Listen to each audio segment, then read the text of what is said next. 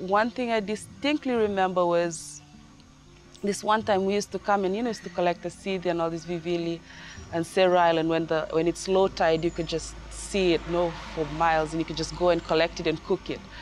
And so I had this little bucket that I used to take with me every time I went, and my gumboots. So this one time I went, I got my bucket and I started collecting. It's like, as soon as I left the mainland to walk towards the island, I was collecting it.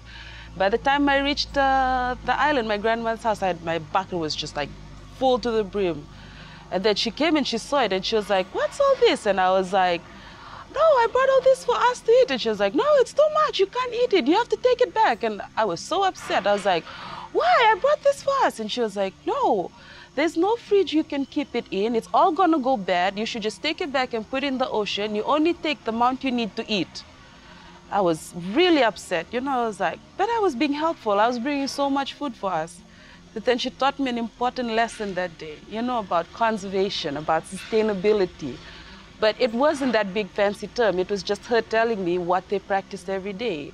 That when you go to the water, you just get what you need. You leave the rest there for everyone else. You think of the other people in the village. You think of the future. And I wanted to be a part of that. I wanted to do something that contributed to that. It was really cool, as the first job I got was with the Itoke Affairs Board, was to be a conservation officer. And, they look after all the villages. And Itoke, own 87% of land and customary rights to all these fishing grounds. So when you talk about conservation, when you talk about resource management, you have to work with them. And I think it was a really good ground for me to go in there and learn about our systems, learn about our structures and how we can assist communities. I just hope that